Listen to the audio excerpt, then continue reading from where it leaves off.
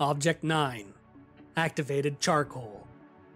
Description: activated charcoal is a relatively rare man-made object in the Backrooms. It can only be manufactured and is not found naturally on any level. The process of creating activated charcoal is a lengthy one, meaning only large groups such as the MEG can create activated charcoal en masse.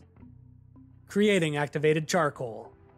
Activated charcoal can be created by combining a calcium chloride solution with powdered charcoal. Charcoal can easily be created through burning wood or other plant-based flammables. However, calcium chloride requires a more difficult manufacturing process through dissolving limestone/chalk in hydrochloric acid. Limestone can be mined from cave levels, such as level -4.1, or found in more pure forms such as chalk in places like level 101.